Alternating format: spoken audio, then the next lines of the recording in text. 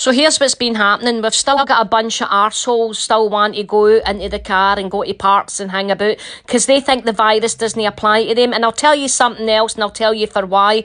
If one more arsehole runs up behind people then they're jogging with their big sweaty mouth and spitty gobs, then honest to God, I'm gonna fucking take my toe right up the crack of their hole as well. You's on it to stay in the house or we're all gonna die.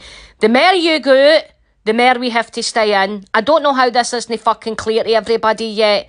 I mean, we've got experts like Kate Winslet telling us, and she was once in a film about a virus, so she'll know best. It's just as well, it's no icebergs that are hitting us. Nah, so if I have to come out there and tell yous myself, I'll do it. Stay in the fucking house. It's that simple. Just stay in. Stop all going out. We're all gonna die because you can't do what you fucking tell. It's that simple.